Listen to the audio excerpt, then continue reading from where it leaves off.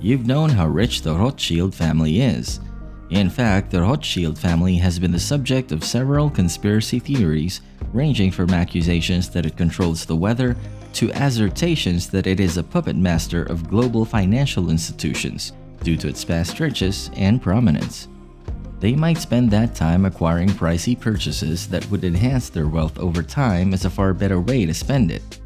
We'll take a look at the Rothschild family's most lucrative ventures over the years today. Number 10. Planet 9 Yacht. Nat Rothschild, a member of the newer generation of Rothschilds, purchased this property.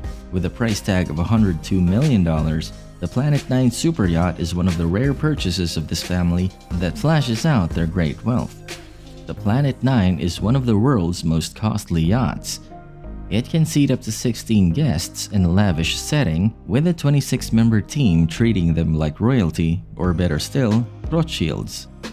Although the vessel is supposed to be an explorer ship, it nevertheless has some opulent decorations and ultra-deluxe amenities on board. And all guests can arrive and leave whenever they choose thanks to its helicopter deck.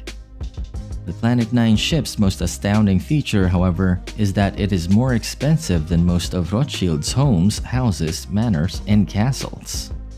Number 9. Gunnersbury Park. Gunnersbury, on the other hand, is not one of them, even if it is only a few $1,000,000 more expensive than a huge boat. Gunnersbury was the Rothschilds' first estate in the United Kingdom.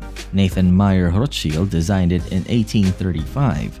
He paid £17,000 for the land. With inflation, that will be around £2.2 million or $3 million. The home's value skyrocketed once it was erected and lavishly adorned, and the surrounding fields were manicured into a lovely park. Just a century later, the mansion was sold to Ealing and Acton councils for $132 million in today's money. Nonetheless, all analysts agree that this was more of a charitable act on Rothschild's side because the estate is far more valuable.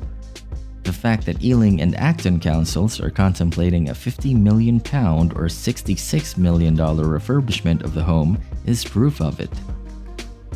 Number 8. Chateau Mouton Rothschild. With a real estate portfolio worth more than $25 billion, it's no surprise that several of their high-priced homes will make the cut. Chateau Mouton Rothschild is undoubtedly worth noting here, with an estimated value of $150 million to $200 million for the site alone. The acclaimed Chateau Mouton Rothschild wine is increasing the value of this Bordeaux vineyard even more exponentially, with prices as high as $700 per bottle. The Cabernet Sauvignon vineyard spans 222 acres, and the grapes are fermented in ultra-rare and ultra-expensive oak vats at the chateau. The finished wine was given particular treatment because it was left to age in oak barrels. The labels are true works of art according to Baron Philippe de Rothschild, as they were commissioned from famous artists such as Francis Bacon and Pablo Picasso, to mention a few. Knowing this, the $700 price tag is starting to sound like a bargain. Number 7. Waddesdon Manor. Waddesdon Manor is without a doubt the Rothschild family's crown gem. This beautiful work of architectural genius was erected for Baron Ferdinand de Rothschild and his family for a costly sum of around 1.5 million British pounds, which would be roughly 210 million pounds now if adjusted for inflation. The manor is now a museum with nearly 460,000 annual visits, excluding the last 2 years when everyone was trapped in their homes. I suppose being isolated in a house like Waddesdon Manor wouldn't be the end of the world. The estate is lavishly decorated with numerous works of art adorning every wall. This exquisite palace still houses Baron Ferdinand's precious collection of portraits by prominent British artists, as well as priceless carpets, tapestries, furniture, pottery books, and other artifacts. Outside, however, is equally as astounding as the knowledge. In actuality, the cost of creating this magnificent garden was 68 million British pounds in today's money. The residence was occupied by 3 generations of the Rothschild family until they chose to open it to the public. Isn't it a bold move to leave a $356 million estate for the public to admire? Number 6. Agora Oil and Gas. Rothschild's real estate investments totaled $25 billion that extended from the US to the Middle East. Although these are only a partial part of their total wealth, what makes the world's wealthiest family a genuine powerhouse? Are they investing? The family owns hundreds of enterprises around the world, but Agora Oil and Gas, which was purchased for $370 million, was one of their most substantial investments in recent years. The company is currently valued at more than $1.4 billion. That's correct, Lord Rothschild made a cool billion from this business venture in just under a decade. The company's business is oil and gas, as the name implies, with Lord Rothschild exploring for pockets of black gold in the North Sea area and energy prices hitting the moon at the present. It wouldn't be surprising if he made another billion by the end of the year. Number 5. Rothschild Art Collection. The Rothschild have a vast art collection and are among the most generous donors to museums and galleries around the world. A rough estimate of their magnificent collection suggests it is worth around $2 billion, ranging from breathtaking paintings by some of the world's most renowned artists to lavish furniture once used by kings.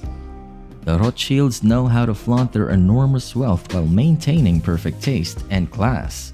Even Hitler, an aspiring artist before assuming his more well-known character as a power-hungry sociopath, was intrigued by the Rothschild art collection. When his army conquered France, Hitler flew in to collect some of the beautiful paintings for himself. The Nazis looted roughly 3,500 items of art. Some of them were returned after the war, but many more have yet to be recovered. Number 4. RIT Capital Partners. The Rothschilds have investments in a variety of businesses, although banking is their core focus. One of the many conspiracy theories is that they own 30% of all major banks throughout the world. We won't know for a while whether this is real or not, only to confirm our suspicions. The Rothschild Investment Trust was formed by Jacob Rothschild to manage the family's banking interests in England. Today, this giant trust is known as RIT Capital Partners, and despite relinquishing their banking shares to the Royal Bank of Scotland in 1985, the RIT is worth over $7.7 billion. The Trust's headquarters, the Spencer House, is without a doubt its most eye-catching asset. With its golden decor, antique furniture, and works of art by great masters adorning every wall, this palace in the heart of London is definitely a valued possession of the RIT. The mansion was renovated in the late 1980s and is largely regarded as the most expensive renovation in London throughout the 20th century. This big and extremely expensive enterprise deserves a title like this. The Spencer House is currently valued at roughly £35 million, but its historical significance raises the price 3 to 4 times. Number 3. Rio Tinto Mining Corporation. The Rothschild family knows how to make money. They are one of the world's largest gold collectors. Rio Tinto Mining, one of the 2 mining businesses that account for a fifth of the Rothschilds' huge wealth, valued around $103 billion, is one of their most valuable assets. Rio Tinto is the world's second largest metal mining company. It was merely a tiny local mining enterprise when the Rothschild family bought it. Despite this, Rio Tinto is the world's largest copper producer, with a yearly turnover of more than $30 billion. Number 2. La Compagnie Financière. Edmund Adolph de Rothschild aspired to develop La Compagnie Financière as a premier global interdealer broker when he founded it. La Compagnie Financière, on the other hand, exceeded his greatest expectations. The multi-billion-dollar business is now valued at roughly $121 billion. The firm is in charge of financial operations in Switzerland, which is famed for its superior banking industry, as well as its chocolate reticence to join sides and particularly photogenic cows. Today, Edmund's son Benjamin de Rothschild is in charge of the corporation, which has expanded to over 30 countries. Number 1.